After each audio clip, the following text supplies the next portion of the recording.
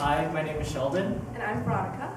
And now, how many of us here do not like to organize our closets?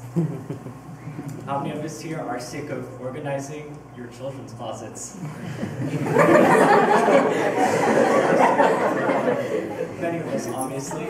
Now, imagine a robot that can do it for you. That was our project.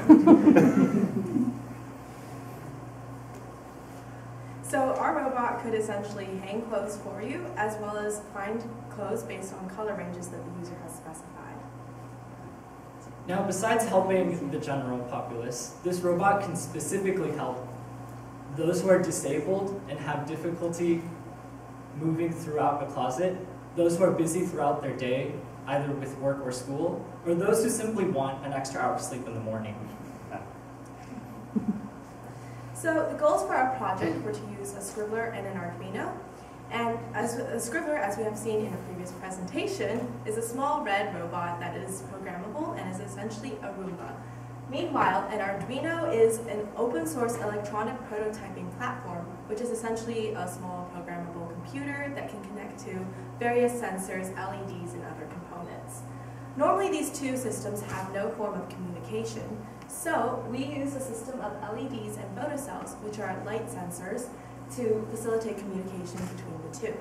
So up here we have our Arduino communicating to our scribbler, taping in LEDs in front of the light sensors, and below that we have a picture of a photocell dangling in front of the scribbler's LEDs. So we used continuous servos and a winch that mounted on top of the scribbler to move the arm. And we also use the scribbler's infrared sensor mounted on top of it to navigate throughout the closet and detect obstacles. We also used Arduino buttons on top of the robot to determine are you hanging clothes or finding clothes. And we also programmed the scribbler to recognize color based off of a specific range it generated from data from taking a picture. So, how does this all work? Here's our massive flowchart.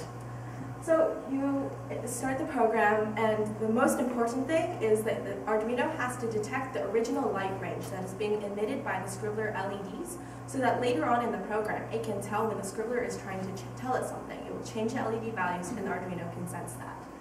Then it's hanging or retrieving clothing. Let's just say, hypothetically, we are hanging clothes. The scribbler will find an open space on the rack, and it will tell the Arduino will be told by the scribbler, like, okay, it is okay for you to start hanging clothes. The Arduino will then have the arm hang the hanger, and Arduino will then communicate to the scribbler, I am done hanging clothes. The scribbler will return to the user. If we are retrieving clothes, the scribbler will then tell the Arduino, we are retrieving clothes, I am doing something right now.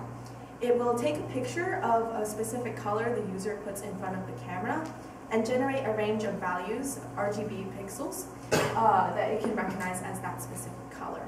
It will then navigate counterclockwise throughout the closet and check every single obstacle it bumps into to see is that in the correct color range.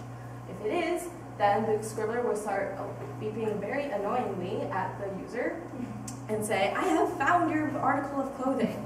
If not, it will continue cycling through the closet and checking every obstacle. So here's a demonstration of our robot. So Veronica clicks the hang button, her hand acts as the wall, and the robot automatically hangs. Since we do not have an actual closet to hang, we simply used our finger. And the robot backs away from the wall.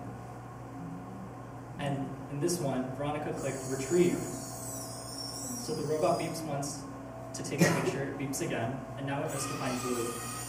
And now it will go through a closet looking for glue. If it finds a wall, it turns 90 degrees to the left.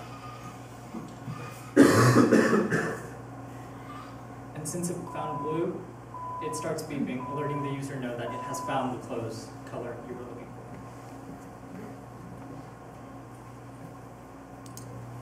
So how can we improve this robot for the future? Well, firstly, we would like to create a mobile app for this robot so that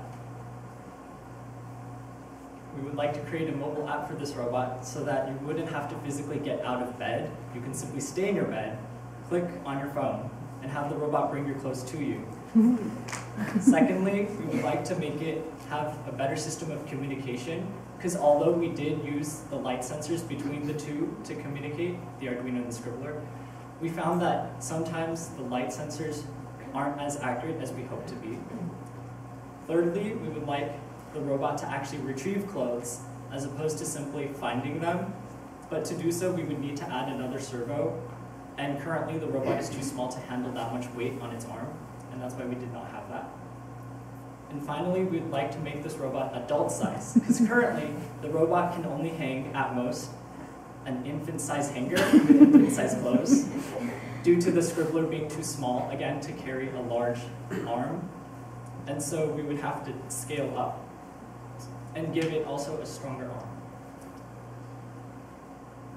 And so we would like to thank our professors, Brian Kastner and Kurt Schergers, our teacher fellow Shirley Miranda, and our TAs Lucy, Luis, and Kelsey. Thank you.